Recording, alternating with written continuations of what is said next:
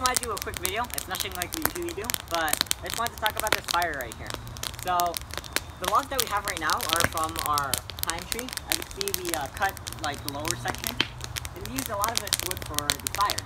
Now, a couple of nights ago, we took some videos of the fire because actually, if you look right here, it has green and blue flames.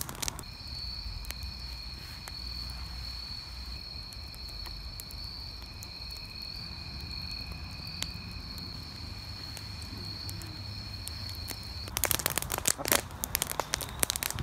Now, let me get out of the way. And that's pretty cool. I'm pretty sure that I thought it was that we had some party favors from when we went camping. It had different colored fire, and I thought that was the reason why. But maybe it has something to do with the pine wood itself. I think green fire is magnesium. Zami, do you know which chemical burns for a green fire? No.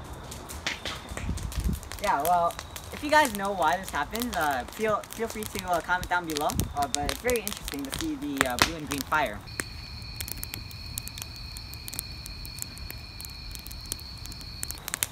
I know blue means that's hot though, right? Yeah, I think so. Well, blue is natural, but green, that's pretty cool, right?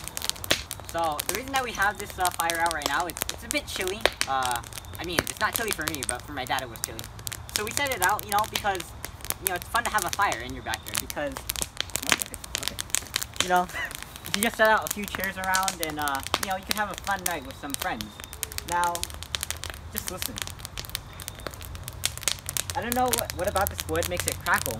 Maybe it has to do with its kind, or maybe because it's wet, but there's nothing like that crack. Ooh, that's good, that's good. Alright, just make sure not to play with fire, okay, kids?